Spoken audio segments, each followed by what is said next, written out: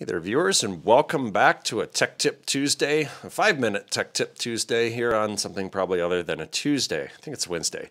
Either way, the purpose of this video involves the Microsoft Click to Run client and a glitch that I don't know if they'll ever fix or not.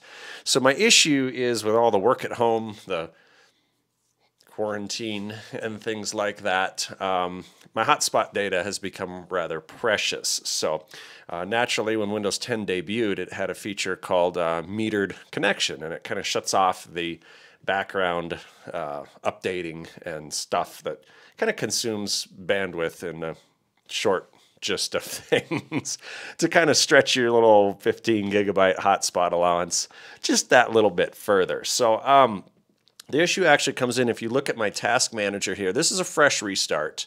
And we can go down here to performance. I've had the machine running for 12 minutes at this point in time.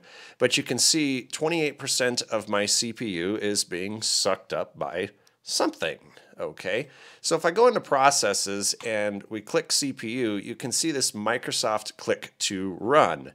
And when you go into the forums, a lot of folks are like, well, just disable the service. You can, go into MS config or what have you and actually disable the service so it doesn't start. Well, that's fine. It does fix the problem, except at that point, you can't launch any Microsoft applications. So no PowerPoint, Word, Excel. So here I am doing my syllabus for my classes next year, and it's like, dude, I can feel it. The computer is definitely slowing down. So I did come up with a workaround.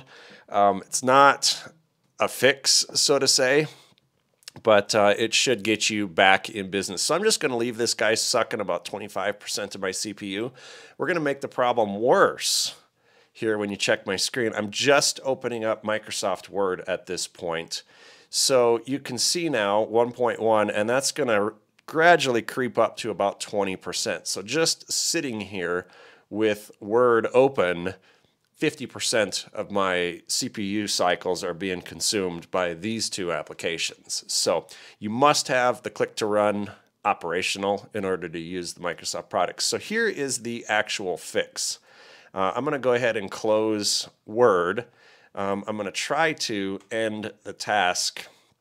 It usually just restarts. Word likes to keep running too in the background.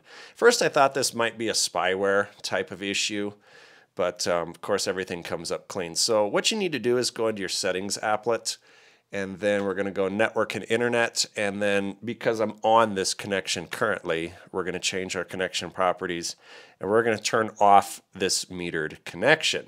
Okay, so at this point we'll go back, relaunch Word. We'll pop the task manager open. You can see my Click to Run is going to suck some CPU for a while.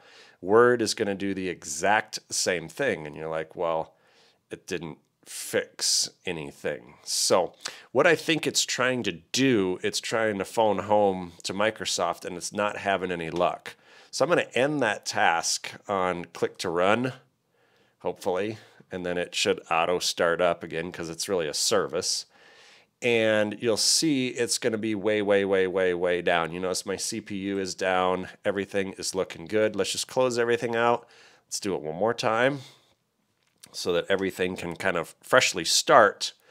But I don't know that this is ever going to get fixed. But if you turn off your metered data plan, if you will, you notice that delayed start as it's waiting on, there's some dependencies on that service before Word can start. So right now, you notice my Click to Run, 0%, 0.1%. My Microsoft Office is 0% CPU. And this will be a nice, constant theme if you leave that metered connection option disabled. So what's using the most CPU? OBS, 3.2%. Anyway, hopefully that helps you out. Give me a thumbs up. Leave a comment in the box below if you know of a better workaround or fix, an actual fix for this. Aside from what I've shown you here, I would greatly appreciate it.